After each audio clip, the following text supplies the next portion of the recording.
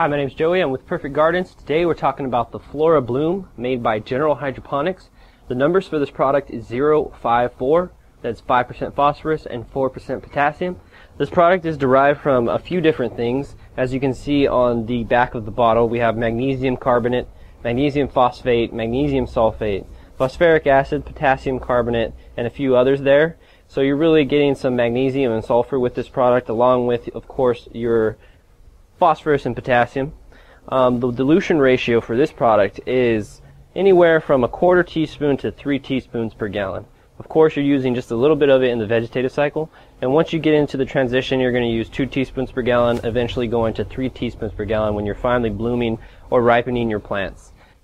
The Flora Bloom is the blooming nutrient for the 3-part Flora series made by General Hydroponics. You have your Flora Grow, your Flora Micro, and finally your Flora Bloom. Again, these are a 3-part nutrient line, so you're using all 3 together. However, you're using more of one and less of the other, depending on the stage of growth you're in. So if you're flowering, you're going to be using more of the Flora Bloom because it's specifically formulated for that flowering phase. It's going to help your plant with any sort of reproductiveness it needs to do, as far as putting on bigger flowers, making your flowers more attractive, putting on more fruit, making your fruits heavier and making sure that they ripe well, and just giving your plants a full balanced nutrition all the way around.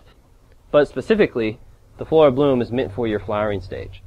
I hope this video answered some of the questions you have about the Flora Bloom. If you have any more questions, leave us a comment down below. We'd love to hear from you guys, and have a great grow.